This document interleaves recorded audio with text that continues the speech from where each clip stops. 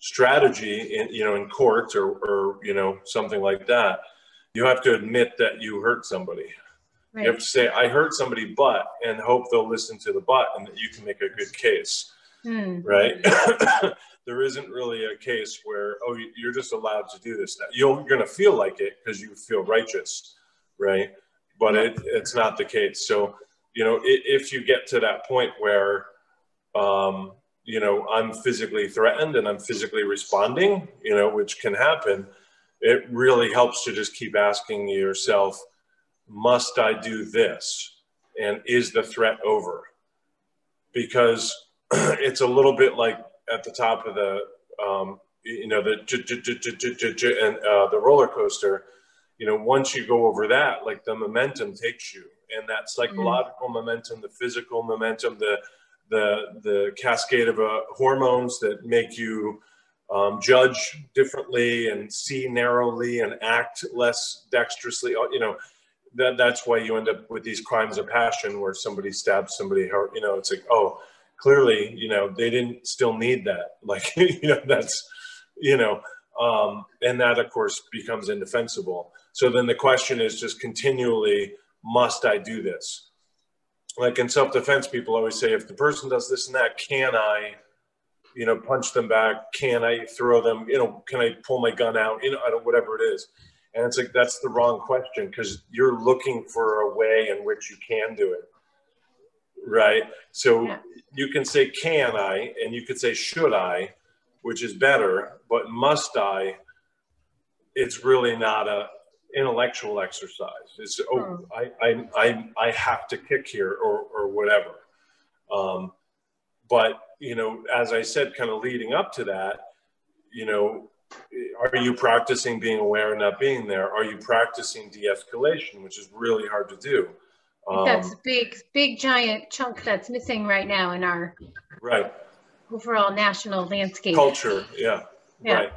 And it's a little bit like, take your kid's point of view when there's a tantrum, and then obviously the parents are just saying, be quiet, calm down, stay in your seat, wait till your grandmother gets here, or, that kind of, it's like, you can see that they don't want to hear any of that. Yeah. But you're trying to be reasonable, like just stay calm, and dinner's almost over. Just stay calm, we're almost there. Hang on until I finish this call. It seems reasonable, but they're not in a place to hear reasonable, right? So even though you come to me as an arbiter and say, hey, wasn't this reasonable, Steve? I'm like, yeah, as a reasonable person, I agree. That was a reasonable action. Great, reasonable question. But that doesn't really help you with the unreasonable state that you're dealing with, like a tantrum kid, for example. And so often in de-escalation, that's the problem. You're doing reasonable things, but they're busy, following their momentum. But it you're trying to hold back the roller coaster, which is impossible. Yeah. Right. It's really hard to do that. And then of course, you can have other nonviolent skills besides, your voice, that are a step away from, likely to be injurious actions, like anything karate teaches, or, likely to be injurious.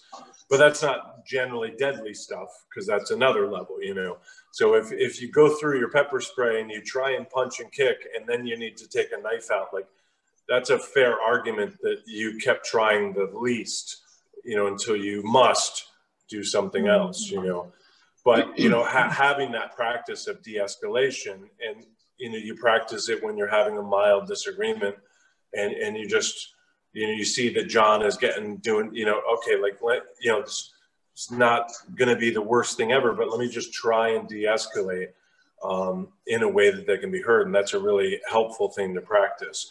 Plus, it gives you some control. You're not just like panic or fret or hide your head. You're like, okay, here's a thing I can do. If the right answer isn't just get out of Dodge, or, because sometimes that's the right answer. Run away. Yeah. But it helps to have like a cogent kind of, I don't know, in my head, it's like a diagram, flow chart, kind of like, do this, if not this, if that doesn't work, in that sort of a thing. And then work on all those skills. When you're 10 years old, you think, well, as soon as I have a problem, I can do my sidekick now. I learned sidekick, you know, like, and it's like, that's the wrong tool for a lot of conflicts.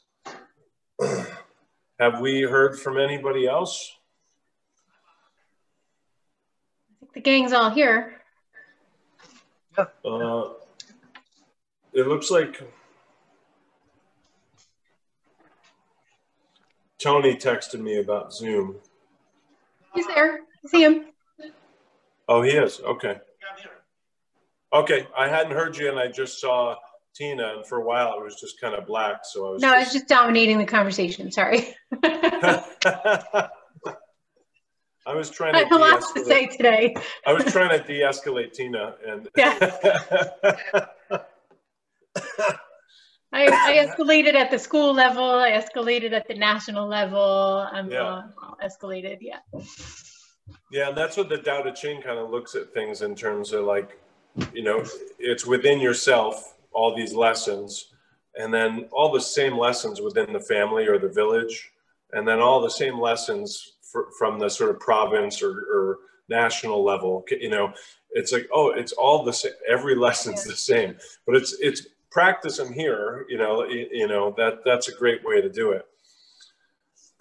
How are you, Tony? I hadn't seen you on, and I just checked my phone. I saw you were looking for the link. Yeah, I'm not sure who sent it to me. I'm better now. I just didn't want to come in with something that might be exposed. So. Do you hear Tony okay, Tina? He seems like sounds far really away. Distant, yeah. Okay. He's literally far away. Yeah. I'm not sure how to adjust the microphone. Maybe it was the microphone, yeah. As a child of the 60s, you're supposed to be far out, not far away.